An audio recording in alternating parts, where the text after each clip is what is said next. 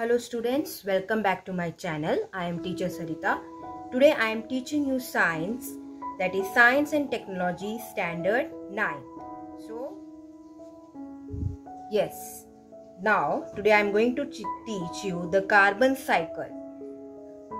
The circulation and the recycling of carbon from atmosphere to living organism and after their death back to the atmosphere is called carbon cycle. Carbon cycle means क्या होता है? Circulation and recycling of carbon. Circulation recycling of carbon मतलब circulation means क्या होता है? वापस जहां से स्टार्ट किया वापस वहीं पहुंचना. और रिसाइक्लिंग आपको पता ही है, यूज किया हुआ चीज को हम वापस रिसाइकिल करके यूज कर सकते हैं. वैसे ही कार्बन साइकिल जो है, कार्बन जो होता है फ्रॉम द एटमॉस्फेयर, जो एटमॉस्फेयर से हम लिविंग ऑर्गेनिज्म लेते हैं, जो कि प्लांट्स लेते हैं, हम लोग लेते हैं, कहां से लेते हैं? एटमॉस्फेयर से. एंड आफ्टर देयर डेथ, जब लिविंग ऑर्गेनिज्म का डेथ होता है, मर जाते हैं, वापस वो कहाँ चला जाता है? रिलीज हो जाता है एटमॉस्फेयर में. तो यानी कि जहां से आया था वापस वो एटमॉस्फेयर में रिलीज हो जाता है. उस साइकिल को बोलते हैं carbon cycle. Abiotic carbon atoms are circulated and recycled into biotic form mainly through photosynthesis and respiration. Abiotic carbon atoms. Abiotic means non-living thing carbon atoms, that is your gaseous form, nitrogen, air, water. This all come in abiotic. Abiotic carbon atom जो होता है circulate होता है, यानी कि घूमता है वो सर्कुलेशन में, एंड रिसाइकल इनटू बायोटिक. और यहाँ पे रिसाइकल कहाँ पे होता है? बायोटिक में आके. बायोटिक मतलब आपका living organism. From mainly through the photosynthesis. कैसे बनता है वो? Photosynthesis and respiration. फोटोसिंथेसिस कौन बनाता है? प्लांट्स. प्लांट्स जब फूड बनाता है तो उसका रिसाइकलिंग कार्बन उसको यूज करता है. एंड रेस्पिरेशन, और हम लोग कार्बन डाइऑक्साइड यूज करते हैं रेस्पिरेशन. यानी कि प्लांट्स क्या करता है? कार्बन को लेता है. जब वो फूड बना रहा होता है फोटोसिंथेसिस, उस टाइम वो एटमॉस्फेयर से कार्बन को लेता है अपने फूड बनाने में. बाद में वो क्या रिलीज करता है? ऑक्सीजन. फिर वो ऑक्सीजन लिविंग थिंग, यानी कि बाकी के जो लिविंग ऑर्गेनिज्म, प्लांट्स के अलावा क्या क्या है, बर्ड्स, एनिमल, ह्यूमन बीइंग, वो ऑक्सीजन को हम लोग लेते हैं, इनहेल करते हैं, और हम लोग क्या छोड़ते हैं? कार्बन. तो देखो ये कार्बन इनहेल एक्सहेल हो रहा है, वैसे वही कार्बन साइकिल का चेन है. तो प्लांट्स जो रिलीज करता है कार्बन फोटोसिंथेसिस के टाइम पे, यानी कि जो वो लेता है कार्बन और रिलीज करता है ऑक्सीजन. ओके, वो ऑक्सीजन हम लोग कंज्यूम करते हैं और हम रिलीज करते हैं carbon outside from the nose और फिर आफ्टर द डेथ. तो प्लांट का फॉर्म यही है कि वो फोटोसिंथेसिस के टाइम पे कार्बन को एटमॉस्फेयर से लेता है और वापस वो क्या छोड़ता है? ऑक्सीजन. वो ऑक्सीजन लिविंग बीइंग्स हम लोग कंज्यूम करते हैं और हम लोग क्या छोड़ते हैं? कार्बन. फिर ये कार्बन वापस एटमॉस्फेयर में जाता है और ये सर्कल चेन बनता ही रहता है. Okay, hints the carbon cycle is one of the important biogeochemical cycle. इसको बोलते हैं बायोजियोकेमिकल साइकिल, यानी कि केमिकली और बायोलॉजिकली इसमें इन्वॉल्व है, लिविंग बीइंग्स भी है और आपका एबायोटिक फैक्टर है, इसलिए इसको नाम दिया गया है biogeochemical cycle. Plants convert carbon dioxide into carbohydrates by the process of photosynthesis. Plant के बारे में जो बताया है मैंने, प्लांट ये सब प्रोसेस करता है. प्लांट किसको कन्वर्ट करता है? कार्बन डाइऑक्साइड जो वो एटमॉस्फेयर से लेता है फोटोसिंथेसिस जब उसको फूड बना रहा होता है, इनटू कार्बोहाइड्रेट्स. जब बनाते टाइम क्या करता है? वो क्या चेंज हो जाता है? कार्बन डाइऑक्साइड कार्बोहाइड्रेट्स में चेंज हो जाता है. Similarly they produce carbon compound like protein. उसी टाइम वो क्या क्या प्रोड्यूस करते हैं? Protein, fat to. जब ये प्रोसेस चालू होता है तो कार्बन जो लेता है कार्बन डाइऑक्साइड, वो कन्वर्ट होता है कार्बोहाइड्रेट्स में, साथ ही में वो प्रोटीन में कन्वर्ट हो जाता है, साथ ही वो फैट्स भी बनाता है.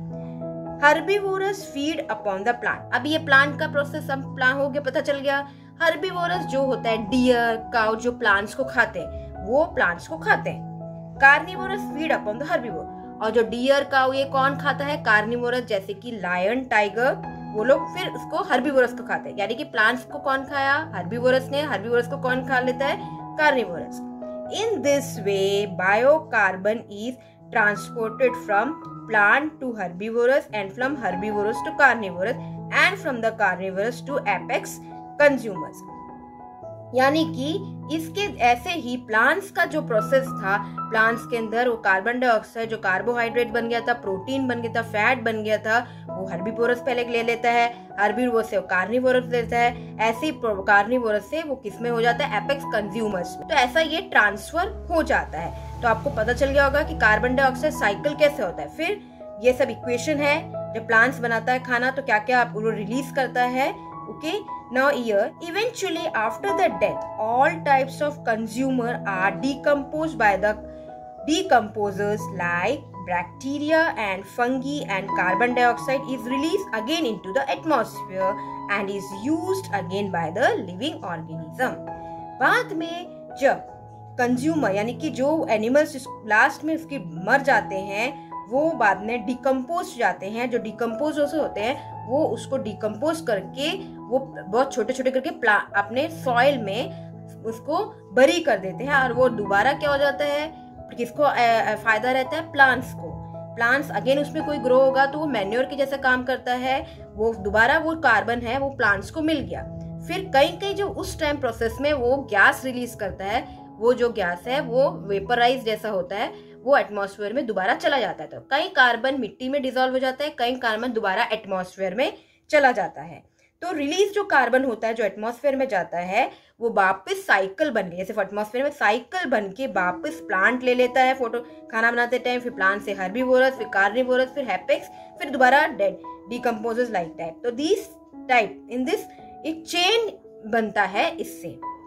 तो in this way carbon is continuously pass from one living organism to another. ये चेन बन गया। ऐसे ही एक प्लांट से दूसरे एनिमल, दूसरे से दूसरे एनिमल से, फिर बाद में दोबारा एटमॉस्फेयर में आने के टाइम ये दोबारा साइकिल के फॉर्म में हो जाए। इसीलिए हम बोलते हैं साइकिल या रिसाइकलिंग, यानी कि दोबारा उसका रिसाइकल हो रहा है। After the death of living organism, जब एनिमल लिविंग ऑर्गेनिज्म कोई भी एनिमल हो, प्लांट हो, कुछ भी उसका डेथ होता है, carbon goes to the atmosphere and it take it back a living. Same thing मैंने जो बताया है, जब वो मर जाता है तो मैंने बताया था डिकम्पोजर्स मिट्टी में ले लेता है तो आधा कार्बन उधर चला जाता है, जो भी फैट वेट सब उसके अंदर चला जाता है मिट्टी में, और न्यू प्लांट के ग्रोथ में हेल्प करता है। फिर बाकी जो कभी कभी क्या होता है, कई कई जो कार्बन है वो कहाँ पे रिलीज हो जाते हैं, एटमॉस्फेयर में वापस चले जाते हैं, फिर वो चेन दोबारा कंटिन्यू होता है। इसको बोलते हैं carbon cycle. I hope you understood this cycle. सो आपको अभी आराम से समझ में आएगा कि ये कार्बन साइकिल कैसा है। तो ये सब carbon cycle, oxygen cycle, nitrogen cycle बहुत जरूरी है हमारे एटमॉस्फेयर, हमारे अर्थ के लिए, जिससे कि ऑल लिविंग ऑर्गेनिज्म इसमें सरवाइव कर सके। So thank you for listening and I think you are doing well and you are studying at home. Take care and bye, and subscribe my channel, press bell button that is there, वो छोटा सा bell button है उसको आप bell notification में press करिए, उसके बाद लाइक करिए, कमेंट करिए आपको अच्छा लगेगा, और आप शेयर भी करिए। और बाकी मैं वीडियोस डालूंगी तो आपको अपने आप नोटिफिकेशन, जो आपने बेल बटन प्रेस किया है उसके थ्रू आपको अपडेट्स होते रहेंगे। Thank you, take care, bye.